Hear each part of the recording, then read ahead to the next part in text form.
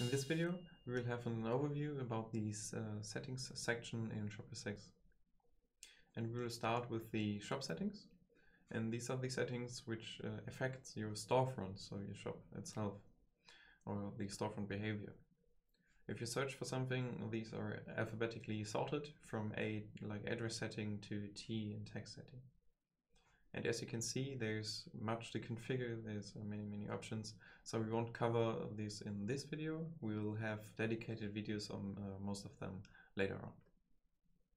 So we will continue with the system settings.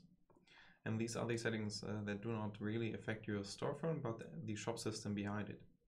So like caches and indexes, if you're on the production system and you want changes from the admin to appear in the storefront, you can rebuild the caches and rebuild the indexes to do so. You have the custom fields, you have the event log where everything is written in, and if you have an error you might get more information there. You can restart the first one wizard if you want to, and under the point integrations you can get your API accesses for third-party integrations. In the mailer you can configure your mailer server. In the Shopware account you can license your domain.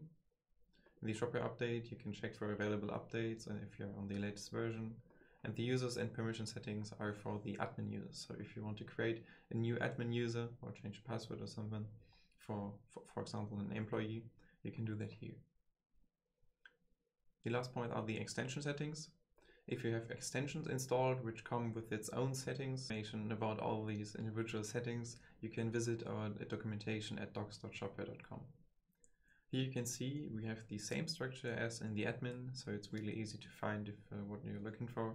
We have shop, system and extensions, and if I click on shop, for example, we have all the documentation articles from the shop settings right here.